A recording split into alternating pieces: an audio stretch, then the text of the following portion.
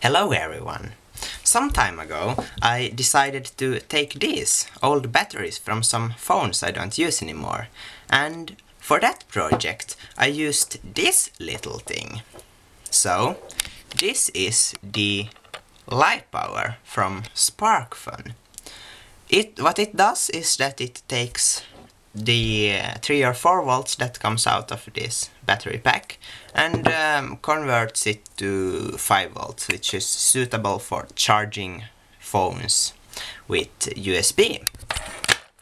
But the problem with that is that it costed me 20 euros, or you can get it for 19.95 bucks and you live in the US. For that price you can get any USB powered battery charger. And of course then you don't have to use your own batteries. So if you want to get away cheaper, we will now look at some alternatives to this little thing. So here we have 2 gadgets I ordered from DealExtreme in China. They might look the same, but they are actually very different. We are more interested in this one because it's a boost converter. This one on the other hand is a buck converter, which transforms down a higher voltage into a lower voltage.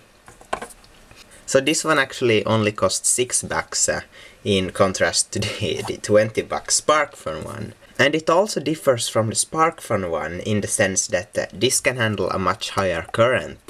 It can output 2.5 amps in contrast to SparkFun, which only could output a half amp. And also this has a little knob you can turn to adjust the output voltage from about 4 to 35 volts. In contrast to the SparkFun one that had a constant output of 5 volts or 3.3 volts if you wanted.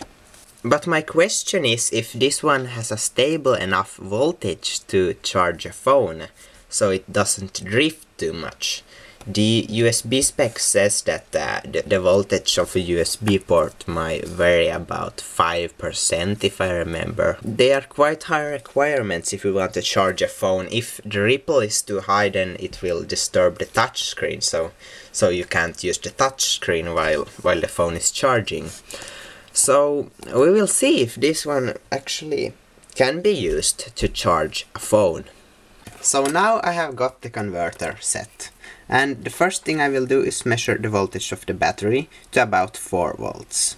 Then I will move my meter to the output and see what range this thing has. So the lowest output voltage is 3.7 and let's turn it up.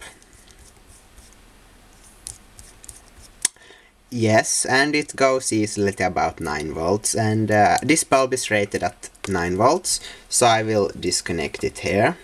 So we can see that the voltage does not change too much when I connect the bulb, and we can have some extra precision if we want.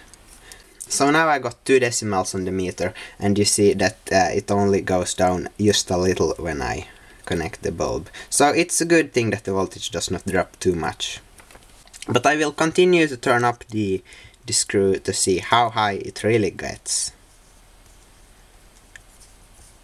So it stopped at 38 volts, which is quite impressive if we think about that the maximum rated output voltage of this is 35 volts. And yeah, I mean the minimum input is 4 volts, so we are basically living on the limit there. And this is good. But see what happens when we hook up a load to this.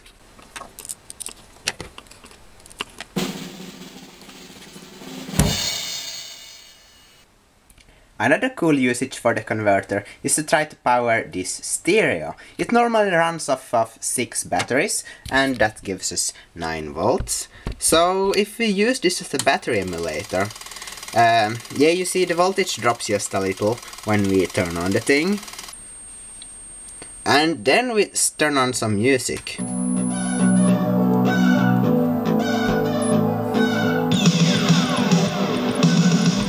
You will hear that there is a stupid coil-whine coming from the converter all the time.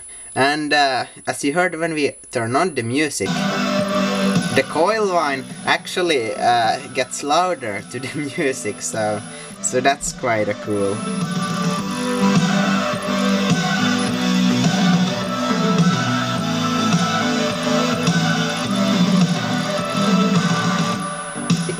So to answer my question in the beginning of the video, can you charge a phone with this thing?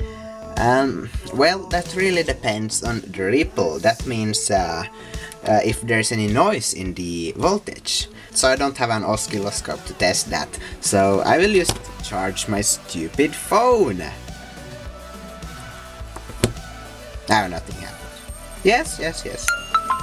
Oh, there it charges.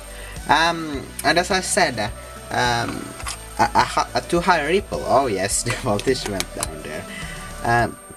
As I said, a too high ripple disturbs the touchscreen because the touchscreen reads the small voltage and conductiveness of your fingers.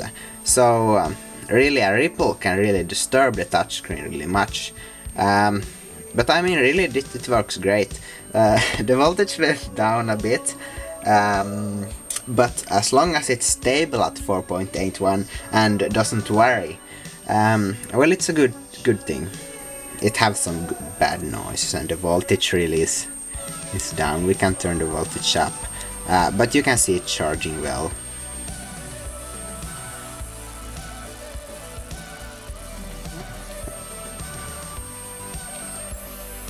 Okay, now we have a little higher voltage. Really no problems whatsoever. So as you saw earlier, when I put the thing to charging, the voltage really went down a bit. And if we want it to be according to USB specs, the voltage should be between 5.25 and 4.75 volts. So I mean now it's in the upper limit, and when I plug it in, it keeps the voltage. Yeah, I mean now it didn't went under 5, but yeah, I mean it keeps the voltage in range for the USB specs, so that's a good thing. But of course the question is, can you live with this freaking sound? I mean really, this is really high now. I think if I turn the voltage down a little it will get a little better. But really that was the worst. Now really this is bad too, but oh, this is a little better, but it's still really annoying, I tell you that. So you might be wondering, why did I use my Nokia Lumia as a guinea pig instead of a more useless gadget? Well, the answer is that this thing has never been able to hold up a call for more than maybe 4 minutes in average. And last week I got a call from a potential employer, and I was hoping that call would be like over in 4 minutes, but it took 7 minutes the call, so that's why I really hate this phone right now.